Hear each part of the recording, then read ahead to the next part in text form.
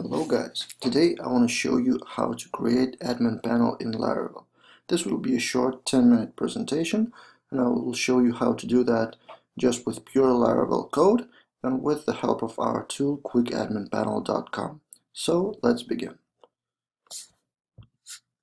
Option 1 is to create admin panel from scratch with Laravel. How it usually works. First, you download Laravel. Now, I want to mention here that your steps might be a little different. As usual in coding, there are 1,000 ways to do the same thing. So just bear with me. I will stick to the usual process, how I view it. Maybe yours, as I said, will be a little different, but not too much different. Step 1 is to create a fresh Laravel project by downloading Laravel. As a result of that, you have your fresh Laravel 5 homepage and clean Laravel installation.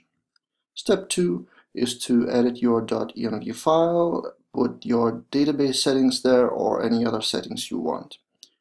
Step 3, then we go into database stuff and we migrate the migration files which come by default with Laravel. There are 2 of them, users and password resets. And here we also run an awesome command called make auth, which generates views for our authentication process. Login, register, password reminders, and just general layouts. At the end of that, we usually have a pretty clean Laravel project with login and register functions. So that's step 3. Step 4 is probably the most time-consuming and the most difficult. So to your login and register mechanism, you have to apply more beautiful, let's say, front end. There are a lot of admin panel front-end themes available, both free and paid.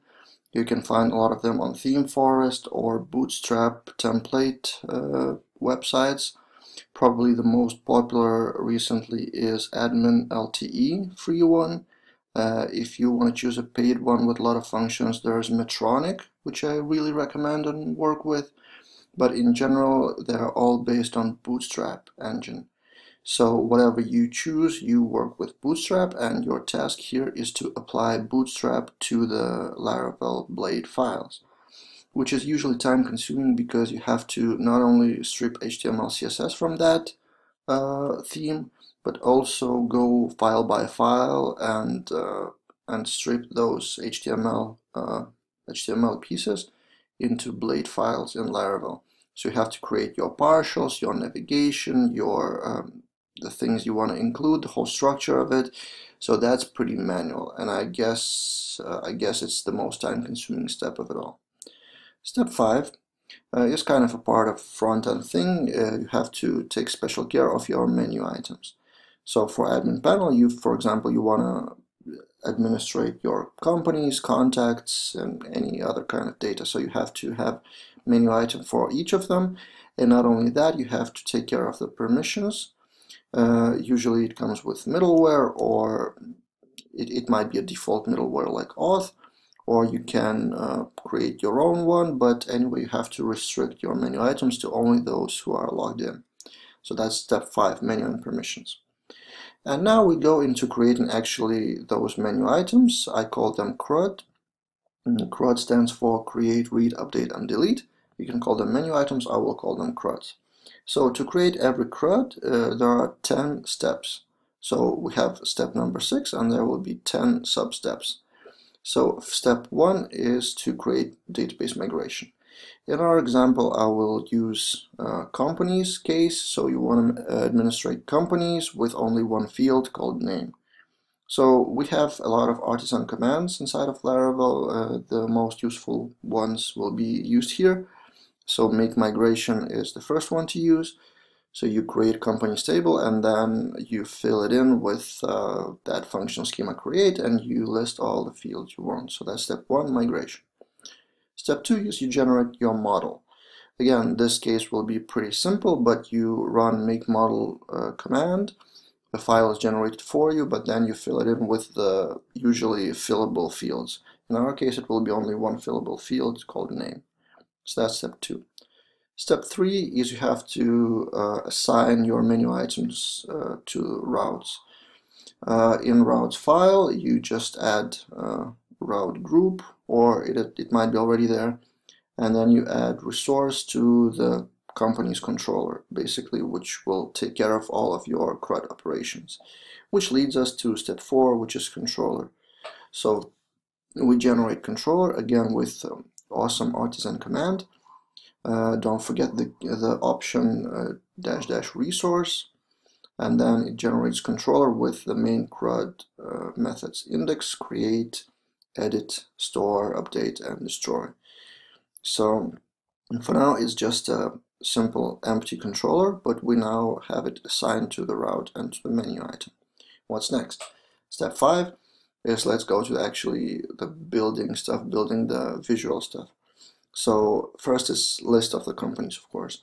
So for the list of the companies, we have to take care of such things: index method in controller, index view in the blade files, and what I recommend, third thing, is to use a library called datatables.net, which takes care of your table. It makes it searchable. You can choose what column to order by, you can choose how many entries to show, and that all is happening in JavaScript without reloading the page.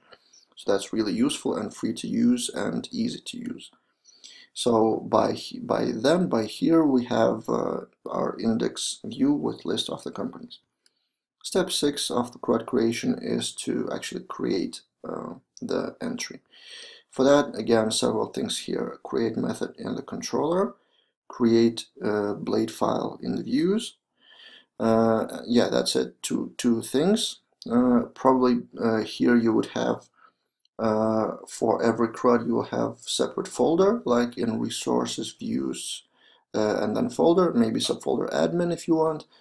And then, for example, you will have a folder companies, and then view files index and create by here. Step 7 is to actually use that create functionality from the backend and store our data after filling the form. Again, two things here. First is request, which would basically be your validation mechanism, and then that request comes as a parameter for the method store, as in here. So in request you just put your validation, what fields do you want to validate, what is required, what is optional, maybe some other rules. And then in controller you have that store method, which then redirects to the index again. Step 8 is similar to step 6, just with edit stuff. So you edit the entry, again you have to have edit method filled in controller, and then edit view file.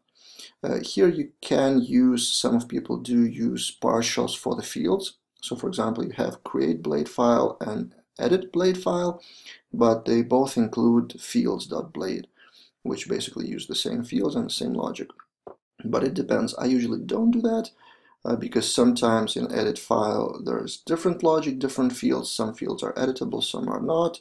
But if you prefer to do so, feel free. So that's step 8, edit view. And step 9 is similar to step 7, is update functionality. Update method in the controller and update request. Here you might use the same request if the validation is totally identical, but if you want, for example, to have some fields required in create method and some in update, you might create separate requests, as in here as an example. An update method in the controller, again, it performs the update thing and then redirects back to the index. And finally, step 10, we have to take care of the deleting procedure, deleting mechanism. So in your blade file, you will probably have the form which would post to the controller, which would actually point to the method destroy on controller. Again, you perform destroy method, perform destroy action, and redirect back to the index. So that's basically it about creating CRUDs. And what do we have in total? We have around 15 steps, or you can count it differently. There were some sub-steps. And not only that, you have to multiply that by the amount of your CRUD actions and amount of fields per CRUD. Because my example is really simple. It just takes one database table, companies, one field, and I haven't really shown requests, files, so it's really simplified version of that. So in general, I would say it would take you hours or days to generate all the admin panel. Which leads me to option 2 of our presentation, which I will kind of advertise, our tool called QuickAdminPanel.com, which will allow you to do that thing faster. Not only faster, but much faster. Let's see how it looks. Step 1, you register online at QuickAdminPanel.com and you just name your admin panel however you want. Just create a project, basically it's a name, whatever you want. And then you have a CRUD builder. In CRUD builder you can create CRUDs visually one by one, and you will see all the menu items appearing one by one on the left. How it looks, the CRUD builder, step 2. You create CRUD title, you can generate API for that, there's a checkbox there if you see, and then you add field by field. The same case as in earlier, one field type text. There are a lot of field types like text area, email, checkboxes, radio buttons, relationships with other CRUDs as well. So yeah, a lot of field types. Then you choose the database column name and then the visual title before, which would show in Blades. Choose validation, whether it's required or optional, and then choose whether that field is shown in list, in Blade index basically, in create and in edit Blade files. And then you create CRUDs one by one. And then you see that table. So table of CRUDs, in our case it's only one CRUD yet, you can create more. And then on the right hand side, if you can see, there are two buttons, view files and download files. Basically, what's happening under the hood is QuickAdmin Panel is generating a Laravel project for you. Full Laravel project with controllers, views, models, requests, routes, and everything that you need. So you can view those files at any time. That's what happens when you click View Files. You have a file viewer, basically, with list of files that you need, and you can click on any file, and you can see the content of the file, the code. And if you prefer, you can copy and paste that into your project locally. So you can view any files, but probably the most important function and the most useful function is to actually download the files. So if you click download files, you download an archive, which you then unarchive and see this. So this will be the final result of the QuickAdminPanel.com, the final Laravel project, which you then copy and paste to your folder that you prepared locally or on your server, wherever. And then all that you need is to create .env file with your database credentials, then run composer install and run migrations. And that's it. And then you can use it as your admin panel with pure Laravel code, without any packages, without any syntax to learn. It's just pure Laravel. That's quicker, isn't it? That's much quicker. Instead of 15 steps or more, there are only like 3 steps. So I totally recommend QuickAdminPanel.com. And there are some additional reasons for that. There are additional functionalities which we'll expand later. You can choose field options by type. For example, for text areas, you can use CKEditor. Then there is an API generator function, which I've shown briefly. And then there are plans to expand. At this moment, 5.3 isn't released yet officially, but as soon as it's released, we will update that. Then there will be more settings, and probably we will take care of test generator. And there is another thing to mention. Usually, I won't lie to you, QuickAdmin Panel is not the only generator on the market, but other generators come with, in form of packages, which you then have to use the package, learn their syntax, learn the documentation, and then that package leaves the traces. Usually it's some classes you have to extend. In this case, in QuickAdmin Panel, you have pure Laravel code as a result, and you just use your visual generator. So that saves time and leaves clean code. Our approach is a little different than anyone on the market. Basically, that's it. Thank you for watching. I hope you like the tool. I hope you will use it. Please register at QuickAdminPanel.com, or I will recommend you to read our blog at LaravelDaily.com. Thanks for watching. That was me, Pavel Askorov from Laravel Daily team, and see you on the internet at any time. Cheers.